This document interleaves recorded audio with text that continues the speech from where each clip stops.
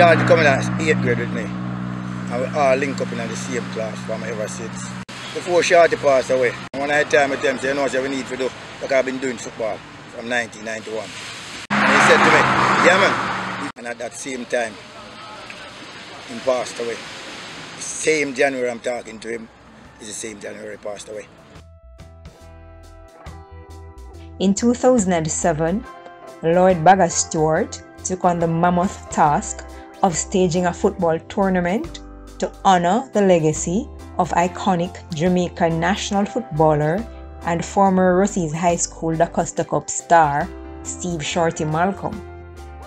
A sturdy, hard-running defender, Shorty Malcolm was a key part of Jamaica's team in its first and only World Cup in France back in 1998. Shorty Malcolm is Jamaica's little giant on the road to France. This hard-running, hard-tackling footballer sees himself as a utility player in both defence and midfield. Most people say, boy, Steve Malcolm this and Steve Malcolm that too. Really, he's not a player with the flares and the popping and so forth. He's a more kind of, what you say now, hardcore baller.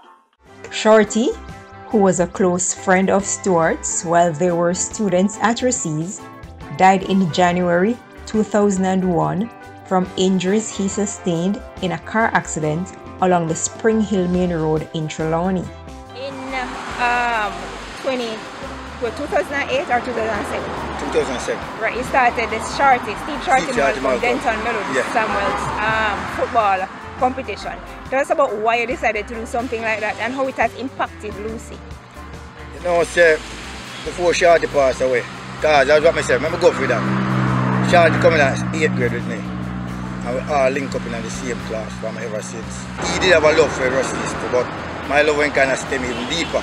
And one of the time with them said, you know what we need to do, because I've been doing football from 1991. So I said, you know what, we need to do something Shorty because we make it already. We need to do it. And he said to me, yeah man, we need to do something. To do like what? What you were football and a whole. Produce some different type of football in Hanover. Because I was doing mine, plus he doing his thing, you know what I mean, and he said yes.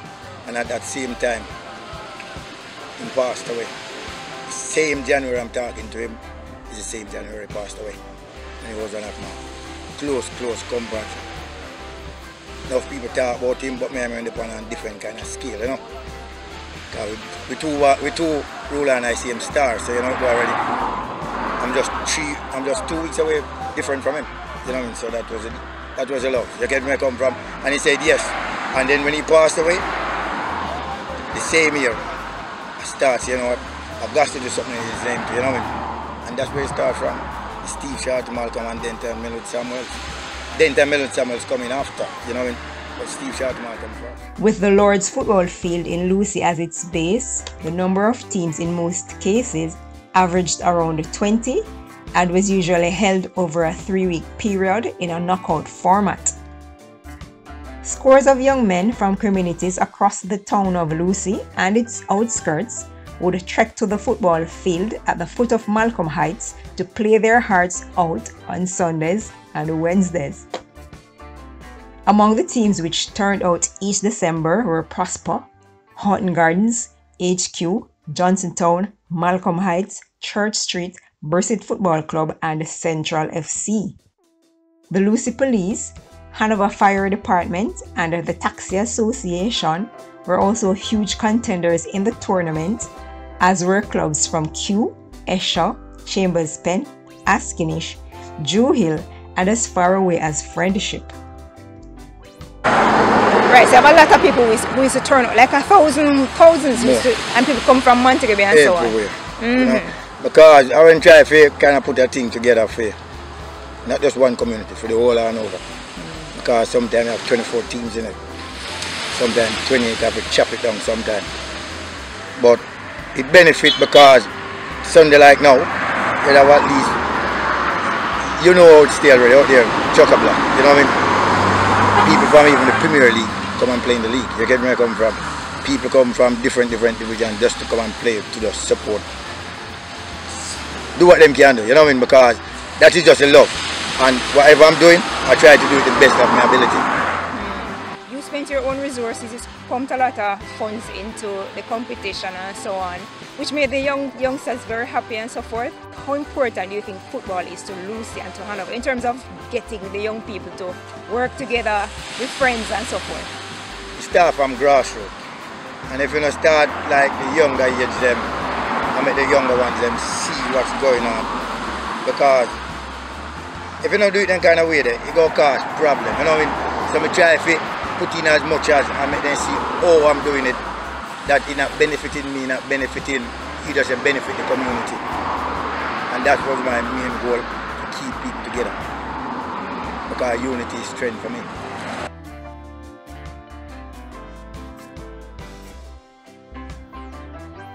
I just want to know, sir, I'm representing the country and doing my best.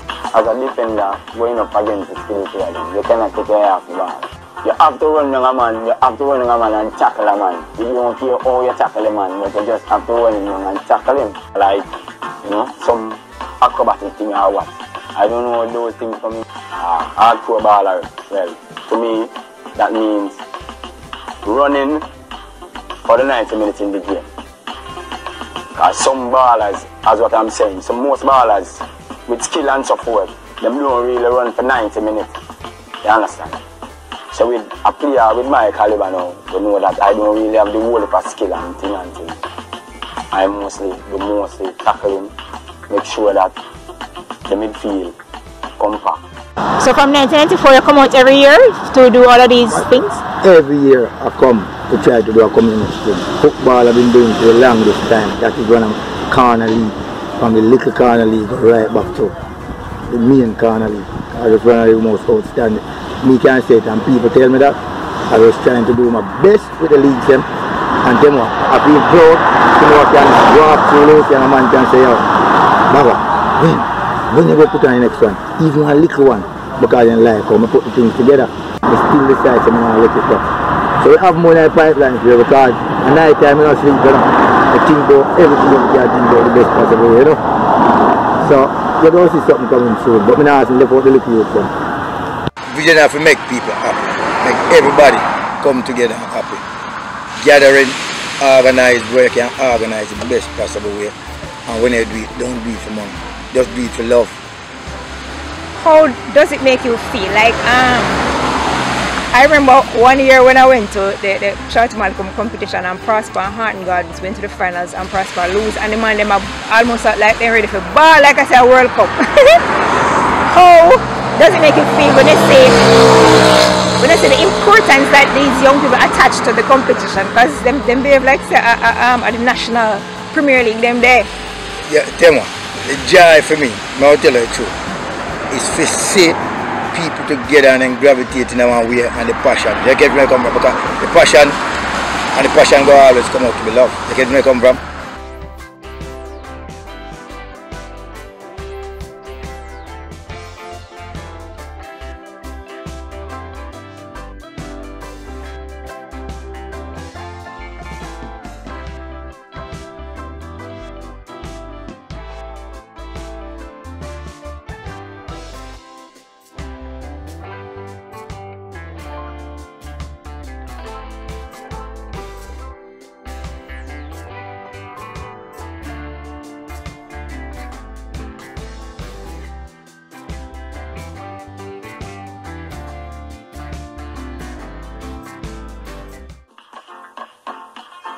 Forward before I started overseas. That was the year that Lincoln Stewart was leaving. The game they just said, Steve Malcolm, you're going to have to play around this one, you know. One evening they are training. And from that evening, I'm left back until now.